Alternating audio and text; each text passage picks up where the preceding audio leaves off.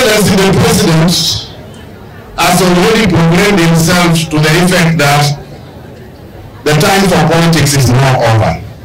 It is now time to offer services to the common mwananchi in line with the fundamental challenges that is facing the common mwananchi. And in that vein, the Kenya Kwanza government will serve all Kenyans indiscriminately, irrespective of the voting patterns that we witnessed during the last general elections. Specifically for this region, we have got a feasible and viable economic blueprint which we developed before the elections.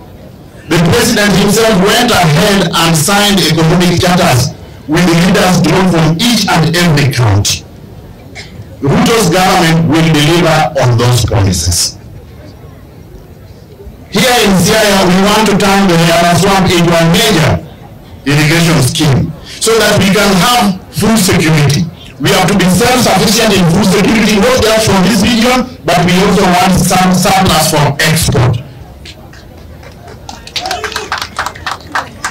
When we come to the area of fishing, the government will establish fish processing plants along the beaches in places like Usenge, Nyamuni, Luanda Kutiri, and several other places. So that the fish exploited from the lake is processed here and exported so that we have got adequate resources emanating from fishing to a level commensurate with the potential that we have in this region. In agro-processing, the government will target agro-processing industries for mangoes, for oranges, potatoes, cassavas, and most other crops where we have the potential here. We look forward to revitalizing the cotton sector. There's a large potential of cotton in this region. We will revitalize the cotton sector and ensure that in each and every location here we have got a cotton gene, so that our cotton farmers again can get resources to a level commensurate with their input.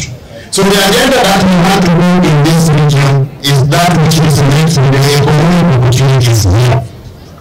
In mining, we will pursue a policy and legislative framework that is enabling to ensure that those whose funds and the funds where gold is extracted from get the resources revenue to a level commensurate with the required levels. We don't want a situation where foreign international funds come in, they extract gold, they give revenue to the common community, and then they repatriate all the profits. Those are the issues that we want to address, and that's why in the Ruto government, our focus is the economy. The politics we want to do is politics of the economy, not politics of rhetoric.